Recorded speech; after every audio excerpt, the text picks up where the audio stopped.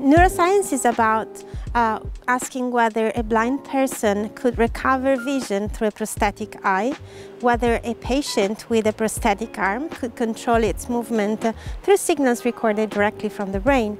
But it's also about asking whether our experience and how our experience shapes the development of our brain and makes us who we are.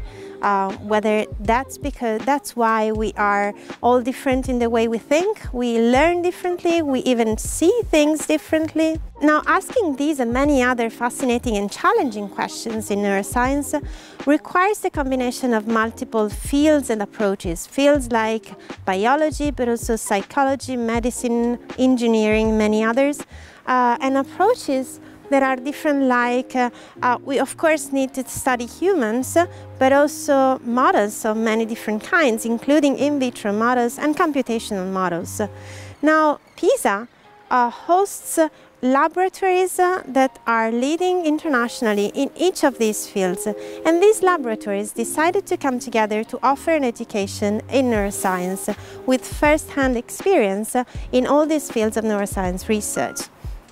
So our neuroscience master's degree is structured into 2 years, but most of the classes are concentrated in the first year, reserving the majority of the second year for the thesis project, which is hands-on research, and it is designed to be a research endeavor that you might carry out in Pisa in one of the collaborating laboratories, or even abroad in our collaborating institutions. Now, the program is geared towards students with a strong background in biology and fundamentals like mathematics, physics, chemistry.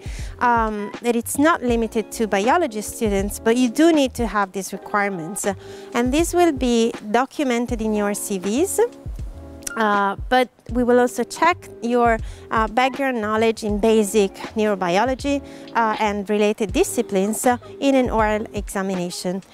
We welcome international students, and this is one of the reasons why we have multiple admission sessions starting early since December, in order to allow sufficient time for visa procedures. English is our common language in both the teaching activities and in the research groups. If you're excited about the brain and you want to learn about neuroscience in an international and culturally diverse community, go ahead and check out our admission to the course webpage and learn about the CV and background knowledge that you need to have to apply for the course.